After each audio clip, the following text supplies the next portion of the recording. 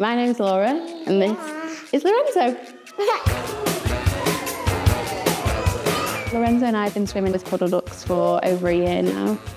Moving from floaties to splashes was quite a big difference. He was really ready for it. From the splashes lessons, Lorenzo's gained lots of skills. Some of the milestones that I remember are obviously our first lesson. Definitely the first time he jumped in. And we've noticed sort of the turn for definite, climbing off the sofa, climbing off the TV unit, which we like to do at the moment. When Lorenzo first blew bubbles and put his face in the water, it's a very proud moment because you work on it for sort of so long and you're just practicing and hoping that they sort of mimic you. And then, yeah, when he did it, we're very proud.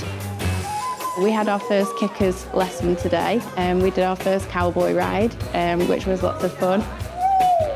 He wants to do the horses. Can you hear him go? So if anybody was sort of feeling nervous about bringing in a child to Puddle Ducks, I totally understand that. It can be quite daunting, but the teacher knows it's your first lesson. They help you relax. You meet new mums. Everyone's had a first time, so they all know how it feels. It's always a good splash, isn't it?